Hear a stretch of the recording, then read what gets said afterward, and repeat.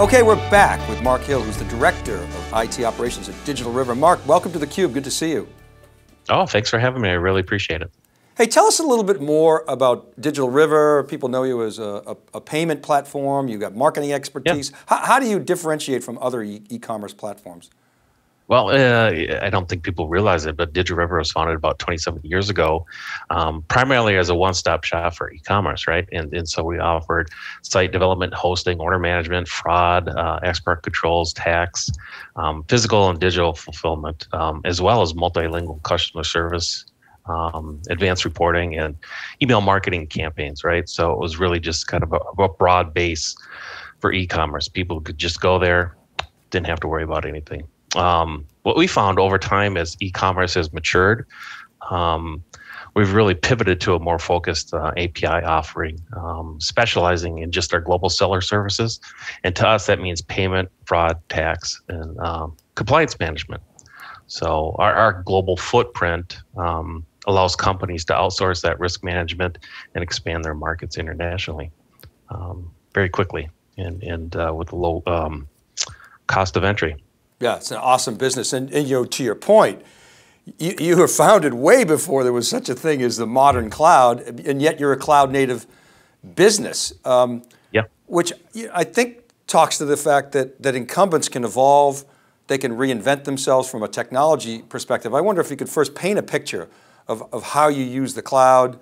You use AWS, you know, I'm sure you got S3 in there. Maybe you could talk about that a little bit.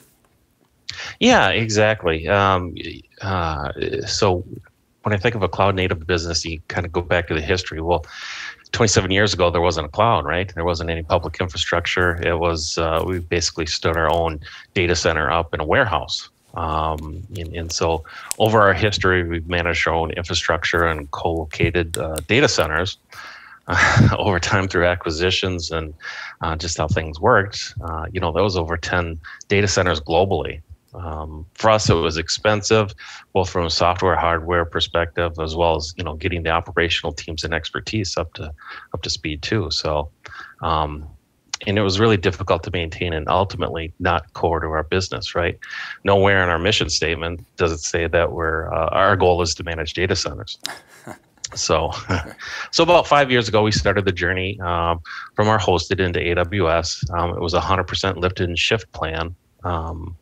And we were able to complete that migration in a little over 2 years, right?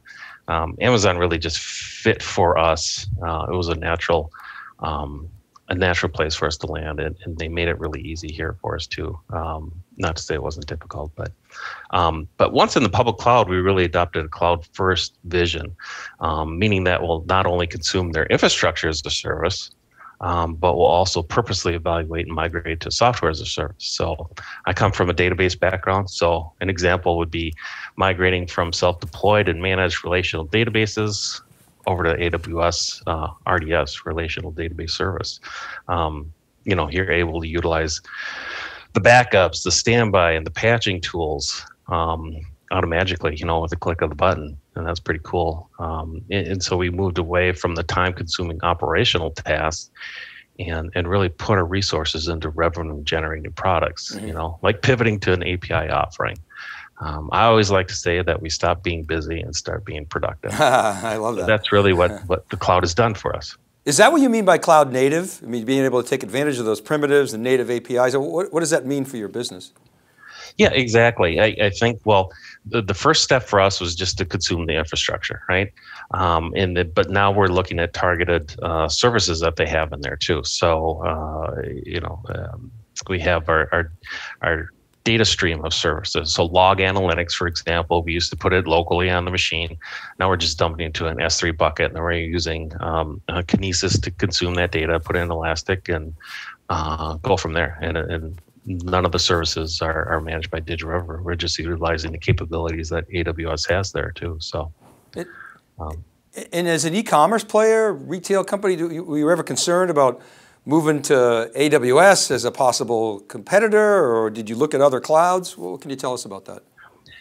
Yeah, and so I think e-commerce has really matured, right? And so we got squeezed out by the Amazons of the world. It's just not something that we were doing, but we had really a good area of expertise with our global seller services. But so we evaluated Microsoft, we evaluated AWS, and as well as Google. And back when we did that, Microsoft was Windows-based. Google was just coming into the picture, really didn't fit for what we were doing. But Amazon was just a natural fit. So we made a business decision, right? It was financially really the best decision for us. And so we didn't really put our feelings into it, right?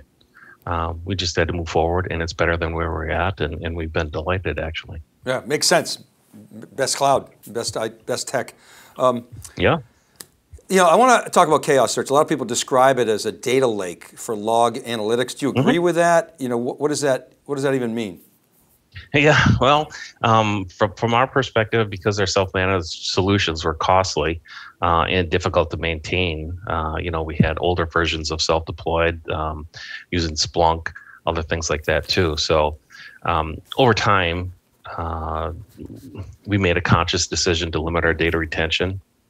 Generally 7 days, but in a lot of cases it was 0. We just couldn't consume that log data because of the cost in maintaining it. So because of this limit, we've lost important data points used for incident triage, problem management, trending, and other things too. So ChaosSearch has offered us a manageable and cost-effective opportunity to store months or even years of data that we can use for operations, as well as trending, automation. And really the big thing that we're pushing into is an event-driven architecture so that we can proactively manage our services. Yeah, you mentioned Elastic, so I know I've talked to people who use the Elk stack. They say you get these exponential growth in the amount of data, so you have to cut it off at whatever. I think you said 7 days or less. Yeah. You're saying you're not finding that with ChaosSearch? Yeah, exactly. And that was one of the huge benefits here too. So, we were losing out if there was, lower priority incident, for example, and people didn't get to it till 8-9 days later. Well, all the breadcrumbs are gone. So it was really just kind of the best guess, or the incident really wasn't resolved. We didn't find a root cause. Yeah, like my video camera down at my other house. Is like somebody breaks in, I don't find out for 2 weeks, and then the video's gone. So it's kind of the same thing. So yes. So how can you give us some more detail on how you use your data lake and ChaosSearch specifically? Yep. And so there's many different areas, but what we found is we were able to easily consolidate data from multiple regions into a single pane of glass to our customers, so internal and externally. And it really does have that operational support for the data extract, transformation, load process, right? It offered us also a seamless transition for the users who were familiar with Elasticsearch, right? It wasn't difficult to move over. And so these are a lot of selling points, benefits. And so now that we have all of this data that we're able to capture and utilize, gives us an opportunity to use machine learning, predictive analysis, and like I said, driving to an event-driven architecture. So that's really what it's offered, and it's been a huge benefit. So you're saying you can speak the language of Elastic, you don't have to move the data out of an S3 bucket, and you can scale more easily, is that right? Yeah, absolutely. And so for us, just because we're running in multiple regions to drive more high availability, having that data available from multiple regions in a single pane of glass or a single way to utilize it is a huge benefit as well. Just to, not to mention actually having the data. What was the initial catalyst to sort of rethink what you were doing with log analytics? Was it cost? Was it flexibility, scale? There was, I think all of those went into it. One of the main drivers, so last year we had a huge project. So we have our Elk stack, and it's probably from a decade ago, right? And, version 0.2 or something, anyways, it's very old. And we went through a whole project to get that upgraded and migrated over. And it was just, we found it impossible internally to do, right? And so this was a method for us to get out of that business, to get rid of the security risk, the support risk, and have a way for people to easily migrate over. And it was just a nightmare here, consolidating the data across regions. And so that was a huge thing. But yeah, it was also then the cost, right? It was, we're finding it cheaper to use ChaosSearch and have more data available versus what we're doing currently in AWS. Got it. I wonder if you could share maybe any stories that you have or examples that underscore the impact that this approach to analytics is having on your business, maybe your team's everyday activities, any metrics you can provide, or even just anecdotal information. Yeah, and I think one coming from an Oracle background here. So DigiRiver historically has been an Oracle shop, right? And we've been developing a reporting and analytics environment on Oracle, and that's complicated and expensive, right? We had to use advanced features in Oracle like partitioning, materialized views, and bring in other supporting software like Informatica and Hyperion Essbase, right? And all of these require a large team with a wide set of expertise into these separate focus areas, right? And the amount of data that we were pushing into ChaosSearch would simply have overwhelmed this legacy method for data analysis in a relational database, right? And not to mention the human toll of the stress of supporting that Oracle environment in a 24/7/365 environment, which requires little or no downtime. So just that alone is a huge thing. So it's allowed us to break away from Oracle. It's allowed us to use new technologies that make sense to solve business solutions. ChaosSearch is a really interesting company to me. I'm sure, like me, you see a lot of startups. I'm sure they're knocking on your door every day. And I always like to say, okay, where are they going after? Are they going after a big market? How are they getting product market fit? And it seems like ChaosSearch has really looked hard at log analytics and kind of maybe disrupting the elk stack. But I see, other potential use cases, beyond analyzing logs. I wonder if you agree. Are there other use cases that you see in your future? Yeah, exactly. So I think there's one area would be Splunk, for example. We have that here too. So we use Splunk versus flat file analysis or other ways to capture that data, just because from a PCI perspective, it needs to be secured for our compliance and certification, right? So ChaosSearch allows us to do that. There's different types of authentication, really a hodgepodge of authentication that we used in our old environment, but ChaosSearch has a more easily usable one that we can set up, one that can really segregate the data and allow us to satisfy our PCI requirements too. So, but I think really, deprecating all of our Elasticsearch environments, our homegrown ones, but then also taking a hard look at what we're doing with relational databases, right?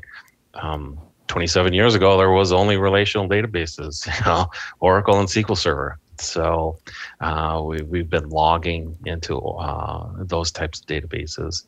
And that's not cost effective, it's not supportable.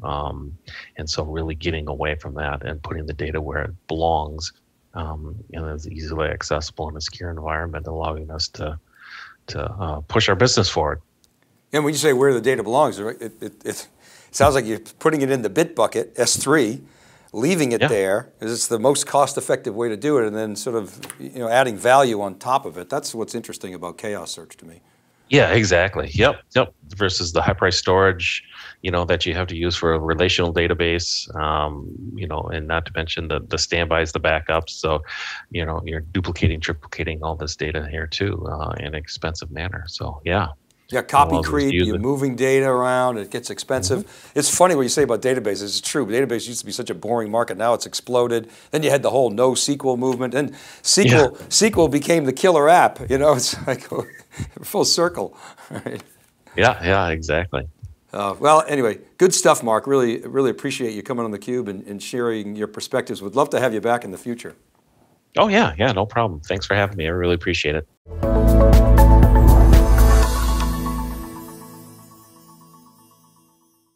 Okay, so that's a wrap. We're seeing a new era in data and analytics. For example, we're moving from a world where data lives in a cloud object store and needs to be extracted, moved into a new data store, transformed, cleansed, structured into a schema, and then analyzed. This cumbersome and expensive process is being revolutionized by companies like ChaosSearch that leave the data in place and then interact with it in a multilingual fashion with tooling that's familiar to analytic pros. You know, I see a lot of potential for this technology beyond just log analytics use cases, but that's a good place to start. You know, really, if I project out into the future, we see a trend of the global data mesh really taking hold, where a data warehouse, or a data hub, or a data lake, or an S3 bucket is just a discoverable node on that mesh, and that's governed via automated computational processes. And I do see ChaosSearch as an enabler of this vision. You know, but for now, if you're struggling to scale with existing tools, or you're forced to limit your attention because data is exploding at too rapid a pace, you might want to check these guys out. You can schedule a demo just by clicking the button on the site to do that, or stop by the ChaosSearch booth at AWS reInvent. theCUBE is going to also be there. We'll have 2 sets, 100 guests. I'm Dave Vellante. You're watching theCUBE, your leader in high-tech coverage.